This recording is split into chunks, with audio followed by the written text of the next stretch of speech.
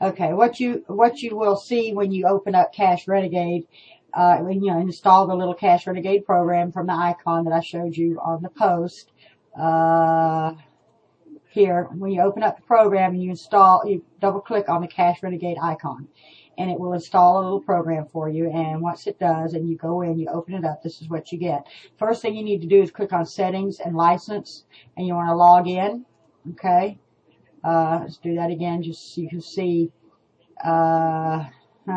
Just quickly, you get a little thing like that, and ask you for your password and all, log in. So you need to do that, and then you hit this button. You'll have a splash screen here. You'll hit this button, and again, comes to this. Automatically populates your whatever you put in that settings box, and it logs you in. Okay. So then you want to go in and start filling this out. The first line is the address for your website, and so I put in there this address without the without the date on it, just the base address. So let me take that off for you. So you would put in your URL, which you can copy it and paste it in. Okay. So that goes in here. Then your niche keyword, and they suggest in the training video to use one keyword or key phrase. So this website is going to be about article marketing, so I use article marketing.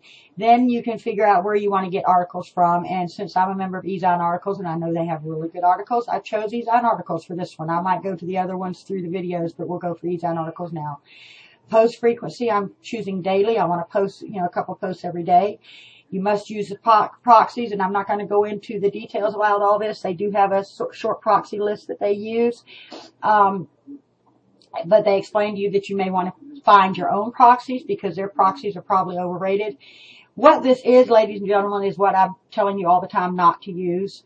But I'm going to do this once for you, use this software for a few days for you so you can see exactly what happens when you fall prey to these proxy softwares, these robot softwares. They're irritating. Most people are becoming very wary of them. So, like I say, I don't want you to have to fall prey to it, and I don't want you to waste your time and money on it. Anyway, spin content. You can spin just the titles, you can spin just the body, or you can spin the titles and the body.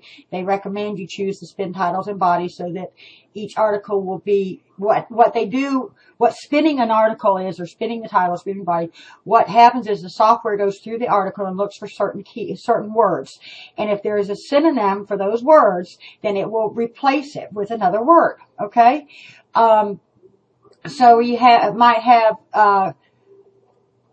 the word come. It'll find a synonym to replace it.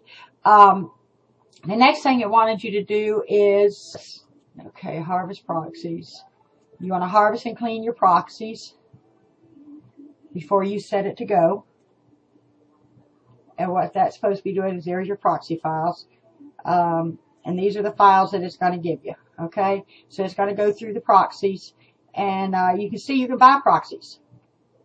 Interesting. It's going to run my harvest. It's going to harvest my proxies. Okay. It's not working. Third one. So we have one. See it here? One. So I'm going to pause this video and come back when I have a full working list.